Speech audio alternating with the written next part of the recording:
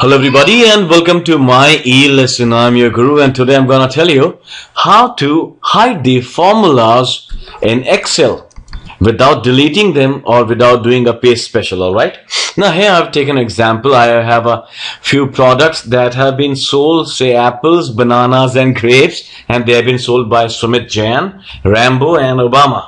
All right. That's a nice set of salesmen. All right.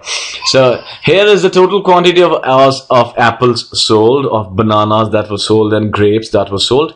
And here you can see the formula too, right?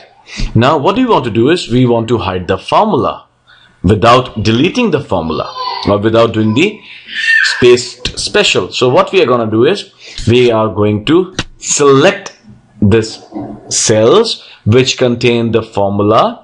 All right, then we are going to do a right click, we are going to do format cells, and we are going to go to click on the protection tab and check the hidden cell and uncheck the locked cell. All right, so hidden should be checked. Click on OK. Now this is not over, you can still see the formula, right? Now you have to click on review, go to protect sheet and enter a password of your choice.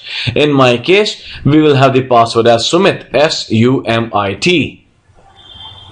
Click on OK, re-enter the password S-U-M-I-T, all in lowercase. OK, and here you see the formula is gone.